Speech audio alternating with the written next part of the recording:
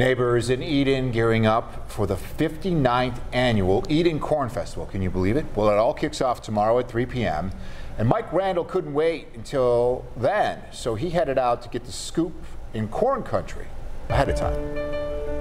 The food stands are in place, the rides are ready, and the corn looks beautiful. We're maybe about 2/3 set up, so today's the final setup, and we don't open until 3 o'clock on Thursday.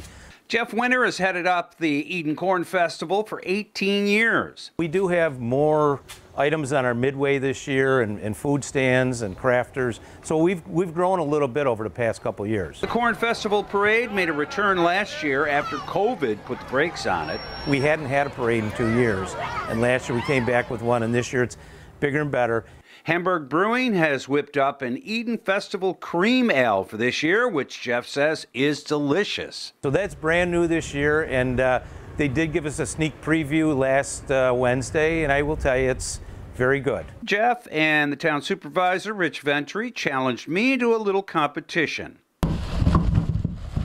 Something to get us all in the mood for one of Western New York's favorite festivals. 1 minute is set. When the buzzer goes, then you're done. Gentlemen, start your engines. Yeah, I mean, straighten your corn. Wait, mind you're facing the wrong way. On your mark, get set, go.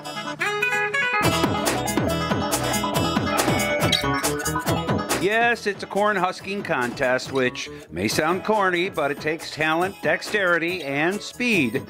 My corn talents have more to do with eating.